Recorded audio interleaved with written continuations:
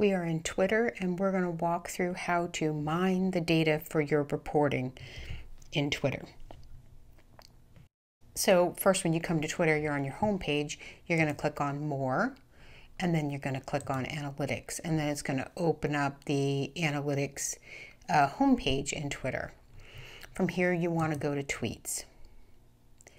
And then I recommend the best thing to do is to make sure you have the proper time frame you're looking for. So either pick the last 28 days or put in specific dates, and then export the data.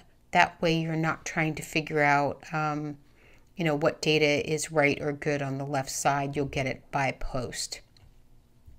And here's what that looks like. So this is the CSV file that will be exported. And you can open this report in either Excel or in Google Sheets. It's going to give you the tweet ID, the text. So I would recommend pulling that out so you can see which text it is, what date and time. And then here's where you grab your engagement. Retweets, replies, and likes, I would also list as engagement.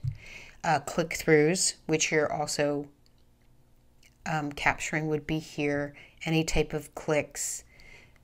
And then media views way down here is where if it's a video, it will show you how many times it was viewed.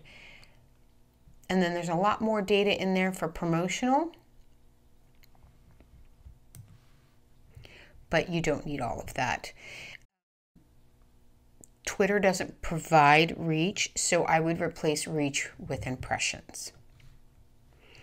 And that's all you need.